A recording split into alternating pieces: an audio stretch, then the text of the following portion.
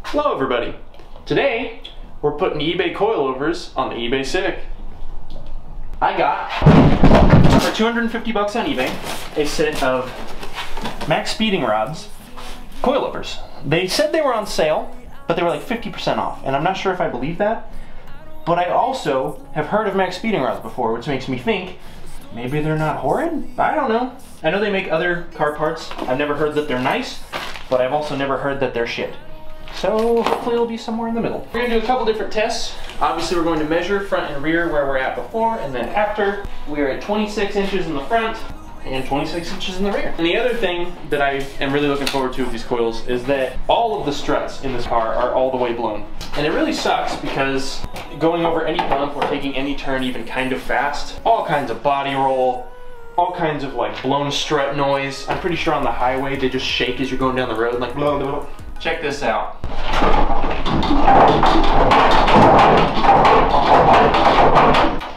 Cars shouldn't do that.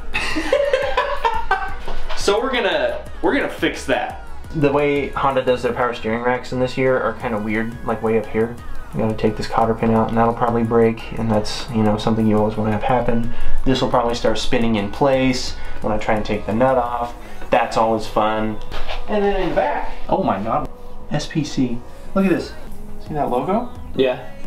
It almost looks like these camber arms are already aftermarket. Obviously from a long time ago, because I almost bought some aftermarket camber arms, and these look like aftermarket camber arms. They have way more travel. I wonder if somebody pimped this ride at one point. We got the first strut out. You can tell it's been leaking for a very long time. I'm starting to become convinced that these are kind of a generic Honda coilover, because there's no welded on nut for the ABS cable clip to bolt into, and it was a bit tight putting the brake line on. Well, I don't know. But right now we're gonna lower the lift with just this one wheel on, and we're gonna test our ride height that we have it set at. We set it 2 inches lower than the stock suspension, but I don't know how much these coils are going to sag once we set it down. So we'll see what happens.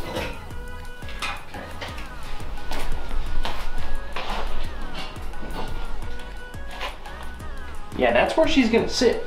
We need to take it out, and we really do need to shorten it to about 16 inches, which means we're gonna have to set our preload way higher to get more threads to fucking screw it up. Fun! Oh, that is stiff as fuck. And I'm still not, I'm still barely low. I think that's one of the problems with generic cheap coilovers.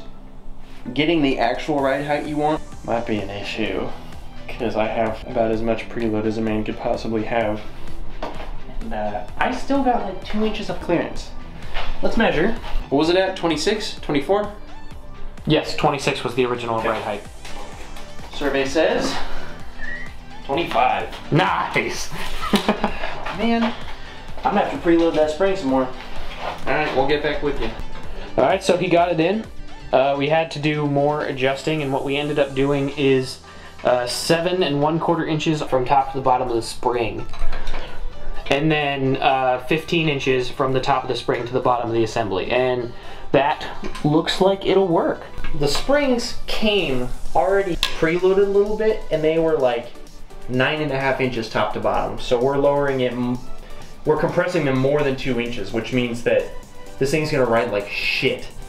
So that's kind of what you get with eBay coilovers, bro. Yeah, but hey, that's what makes it fun. I'm really enjoying twisting this for 2 hours. Yeah, dude. And ow, it's starting to bruise my hand. Do you need a break? Welding glove. Fuck you. You need a break. I mean, if you wanted to come do it for a while, I wouldn't be too opposed. Now we started working on the back, and got a bit of an issue here. If you'll look there, the nut that is supposed to be welded on to the actual control arm has now snapped because the bolt was so rested in there. We had this ginormous ratchet on there and got it to start. Then we put an impact on there, and she snapped. So now we have the fun task of either cutting that bolt or attempting to get a nut with no actual nutness to not be fucking stuck. Here we go. We're gonna have to cut the actual he's gonna... Go ahead. No. We're gonna cut right here in hopes to preserve the bolt so that we can reuse it.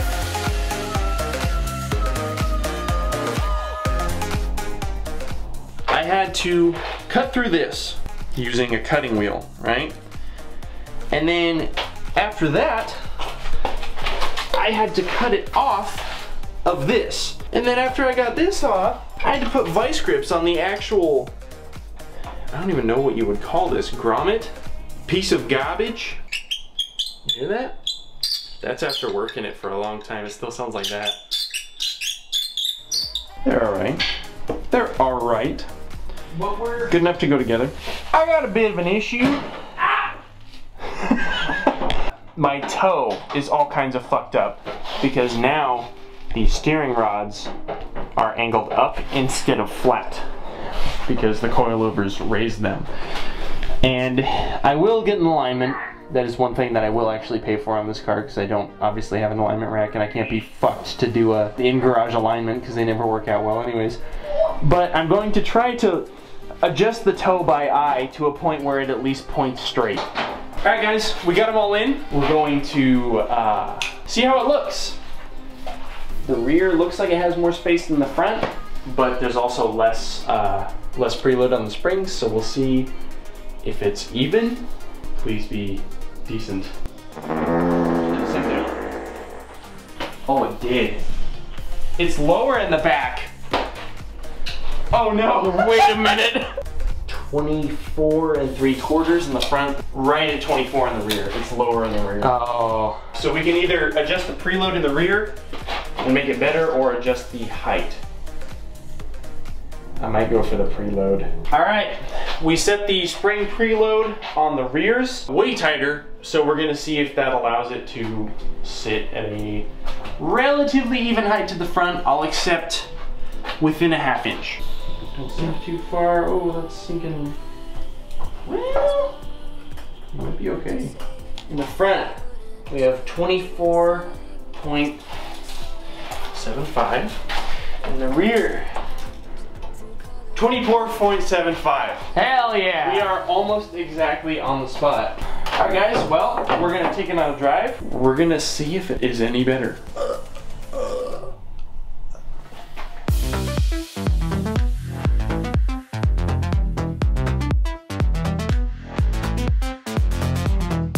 Alright, little update on the coilovers. I'm on the highway now on my way to get an alignment, and my first impressions were just, hey, it turns! It turns without body roll, that's cool! But I didn't really consider what would happen if I took the car on any road going faster than 30. So, you can see that it's pretty vile. These coilovers would have been awesome if I wanted to lift the car about 4 inches, but in order to lower it, I had to crank the preload on the springs down so far that it was just a shit show. So unless you are lifting a Honda Civic, do not go for the cheapest coilovers. Whether you know the name or not, it's just not worth it, dude. But then again, that's why I do this to this car, so that you guys know if the Maxpeedingrods Coilovers for Civics are okay. They're not. Don't forget to like, comment, and subscribe. We hope you guys are enjoying watching us fuck this car up. See you next time. Bye.